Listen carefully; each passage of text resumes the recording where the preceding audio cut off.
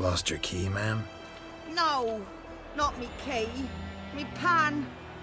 It's always sat there empty, this hut. That is, till the night of all the battle. A man arrived, walked right in like 'twere his own. Standing at my window, peering at the goings-on. He must have been, 'cause next I knew, there he was, coming my way. So, I grabbed me pan, for protection, see? But he just asks all polite, Gran, got any birch bark by chance? Lilac berries or even a few coals? Nay, says I. And you must be right daft to pester folk at night with such foolery. But I sees he ain't listening, just staring at me pan like a magpie at a copper. Lend it to me, Gran. I'll give it back come morn. I was right baffled for what's he doing, frying in the dark. But I've got a soft heart, so I gave it to him.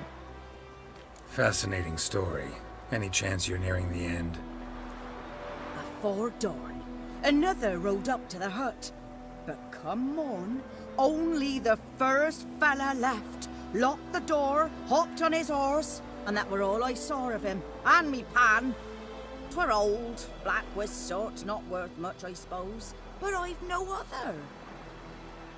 Will you help me, dearie? Bring an old widower pan. I could never break down that door myself. And in truth, I'm afeard to go in any road. Such a stench wafting out.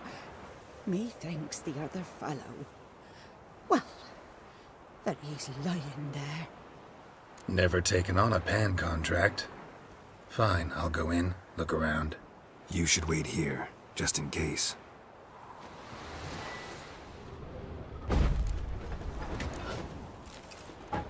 A corpse. Explains the stench. His throat. He was garroted.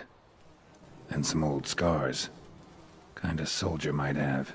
What's that, dearie? Nothing. Ah, the priceless frying pan. Scrubbed clean. Looks like the mystery man didn't need the pan so much as the soot off it to make ink, write letters. But when I gab to myself, they say I'm going barmy.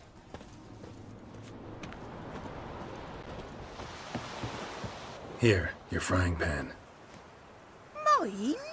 But mine were black with soot, and I could see myself in this one if I wanted. But them years are past. Soot's just what the gentleman needed. He scraped it off and made ink out of it. And the other fellow? Dead. Round up a few boys and bury him outside the village. Deep, so the necrophages don't dig him up. And take my advice. Don't mention this to the Nilfgaardians.